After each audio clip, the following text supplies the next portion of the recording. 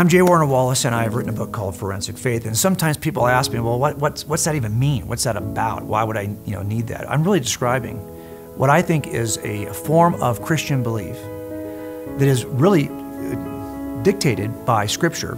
And the examples are found in Scripture for this way of thinking about your faith. And it would have an impact on our young people, on our own lives, in a culture that's increasingly hostile. If we can develop a forensic faith, it'll change everything. But what do I mean by that? Well, I think there are 4 steps in this. The first is we have to accept our duty. Now, police officers kind of get these steps. As a detective, I knew these are the steps I would take to get from somebody who really couldn't investigate a case all the way to somebody who could investigate a case and then articulate it for a jury. That's what I'm hoping for you. I'm hoping for me as a Christian, that I could actually investigate the case, articulate it well for somebody who's got questions. Even a culture that has questions. That begins by accepting your duty. You have a duty to do that.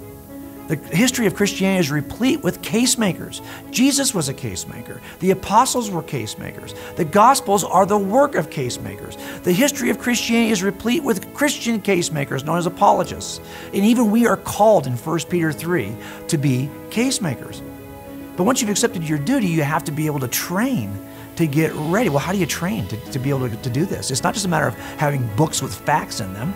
It's about us learning how to make the case, about engaging a training program that'll move us from uninformed to well-equipped. And then once you do that, you have to start to think about, well, what are the tools that detectives use, the daily practices, the disciplines of being a detective that I could actually press into service as a Christian case maker?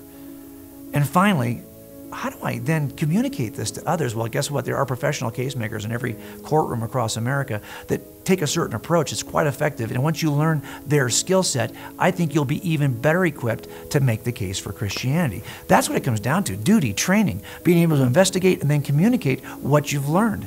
That's a process I hope to communicate to you in a book called Forensic Faith.